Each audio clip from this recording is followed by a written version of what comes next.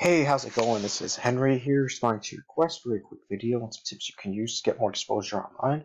So currently I'm on your website for contourestheticsclinic.com. I like how nice the layout is.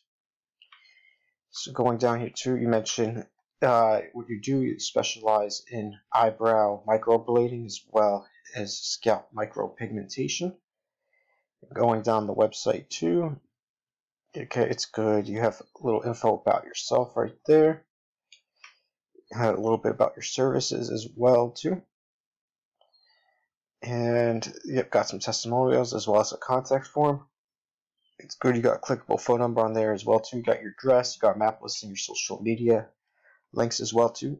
So one thing I'd recommend though, always, because right here this button isn't fully showing up, so you want to make sure you have a clear call to action right away as soon as somebody's lands on the page. Think about this, like, what's the purpose of this page? Like, what's the first action you want the user to take? Do you want them to book an appointment with you, call you, whatever the case is? It's always good also to have a clickable phone number at the top left, since the user's eyes always start there. If you see that phone number first thing, they'll know to call you. And then it's always good to have the contact form on the right hand side of each page, and right above it you want to say something like contact us for, like, if you give free consultations or free estimates, like, you can mention that in there right above that. It'll give them more incentives to fill it out and reach you via email. I'm going to show you what happens when you search for a makeup clinic in Largo, Florida, where you are. First thing we see is the map portion of Google, and the top 3 people get the most traffic. So you're actually right there at number 3, which is really good. We got LE Permanent Cosmetics as well as Visage Permanent Makeup. Once we move down, and then we get into the organic section, this is another place where you want to own space. So LE Permanent's Facebook page, and then their website too. They have all the top 3 organic spots. So they really have a stronghold on this keyword for makeup clinics. So we're gonna take, and usually too, when we don't see any ads, but whenever somebody's advertising on Google, it's like they're paying to be on page 1. In a sense, they're renting that space. It's always better to own the space than it is to rent. So I'm going to show you some stats about Google search. As you see here, page 1 gets 91.5% of the Google search traffic, while it goes all the way down to 4.8% once you hit page 2. Like, if a business is not found on page 1, it'll be much harder for them to be found on Google. And 47% of the time a Google search is conducted is for local business, a local service, or product of some sort. But not all traffic on page 1 is created equal. See, like, the top 3 spots account for the most traffic. There's a huge difference between getting that first spot and that last spot. If you get a top 3 organic spots go along with a top 3 map listing, you're going to have a lot of website visitors coming your way. And the more website visitors you'll get will in turn lead to more phone calls, more booked appointments, and then you can use that extra revenue to grow your business even further. By having positions on page 1, some businesses have added tens of thousands, if not more, to the monthly revenue stream. So let's take a look here at LE Permanent. So right here, like, right here they have like a call to action, get quote. So they have some nice pictures. You already had that too, though. They got their testimonials on here too. So their website doesn't really have much content on here. But websites aren't judged by Google by how good they look. It's based off the amount of content they have. So anytime, like, if you want to, so what Google looks for, yeah, as I mentioned, is authoritative content. You want to have at least 1,000 words on your homepage, and then at least 500 words on each service page. You want to have as much information as possible about, like, microblading, scalp micropigmentation, and everything like that. You want to be the Wikipedia of those subjects in the Tampa Clearwater area. So some other ways you can add that information too. You can make a blog.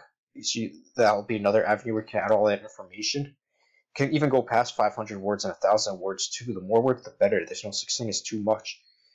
And another thing too, while it's very important to have a lot of authoritative content, it's just one piece of the puzzle. Another thing you'll need too are backlinks. A backlink is when you put your website link onto another website. Not all backlinks are created equal. Some are more powerful than others. Getting a website to the top of Google is similar to being a kid at a school trying to rise up in popularity. Yeah, the kid can have great looks and great personality, but what's the point if he or she is not getting those votes of confidence from the popular kids and their peers?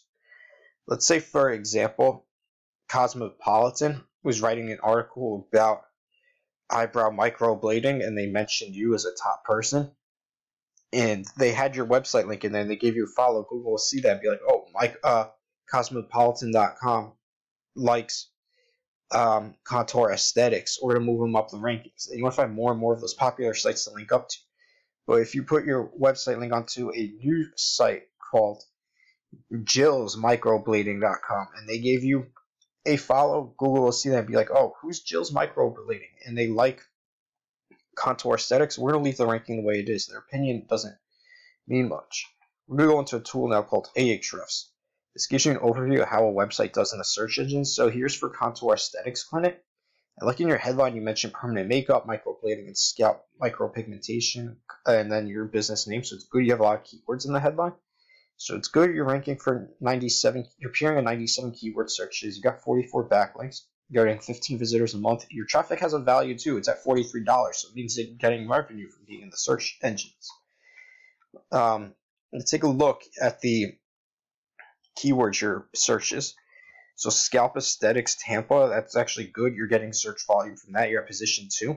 So that gets 30 searches a month. The KD is 0. So KD, the higher the number for KD, it's keyword difficulty, keyword density. The higher the number, the more difficult it is to rank. But when it's at 0, it's really good. Like contoured eyebrows, you're at position 13. That gets 250 searches a month. So that's another keyword you want to try to rank for. Like Hyaluron pen treatment near me is appearing in that keyword search too. Like microblading training Tampa is another keyword you want to try to get higher up in. So to rise up in some of these rankings, you want to add more content related to like microblade training, as well as like making a location page about Tampa as well too. That will help. Let's see, hair, eye, stroke, Tampa. It's really good. You're right that you're appearing in a lot of keyword searches. Take a look at some of the backlinks too. So with the backlinks, you want to make sure you're linked up to as many sites that are relevant as possible to what you do. So this would include like beauty, microblading, Florida, Tampa, and so on. So let's see, I see you got a salon studio. That looks good. Definitely your local chamber of commerce is a good one to get a link from as well too. Think of any other beauty businesses too. Now take a look here. This is the Permanent Cosmetics. So they just have it, okay, so they do permanent makeup clinic in Largo, Florida. Their search traffic isn't actually as good as we thought it was because they're only appearing on 6 organic keyword searches. They only have 8 backlinks. They don't have any website visitors a month. The traffic's valued at 0, but they are spending with Google Ads, as you can see right here. So even too, you can actually see who some of your competitors are linking to. Try to link up to those same websites as them with the backlinks. In backlinks, it's not always about who has the most backlinks. You want to make sure that you have a lot of quality too. So that's why it's important to have those relevant backlinks. So let's take a look here and see what keywords they are trying to rank for. Let's see, are appearing in like cosmetic, permanent cosmetic clinic. So they're not really ranking as well as we thought. Now I'll take a look at some of the backlinks. So Yellow Pages could be a good place to get a link from sitelinks.info. Their backlinks aren't really that strong either.